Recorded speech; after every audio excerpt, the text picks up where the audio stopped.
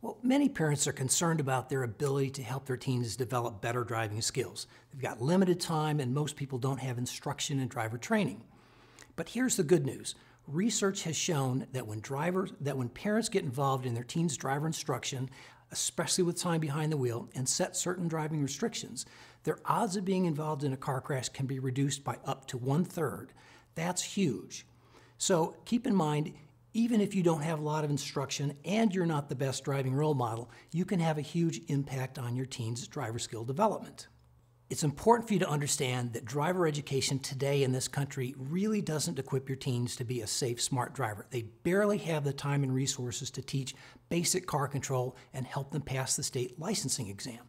And all of the risks that have to do with societal and peer and parental pressure, that's outside the scope of most driver education programs.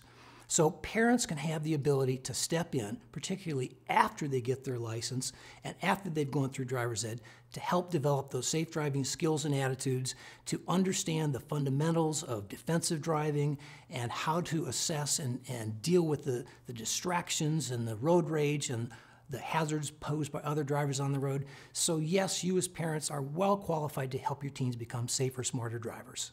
And finally, one important thing you can do as a parent is to sign what I call a crash-proof contract. It's just a written agreement that outlines your roles and responsibilities and provides some rewards and incentives for the use of the car and driver behavior.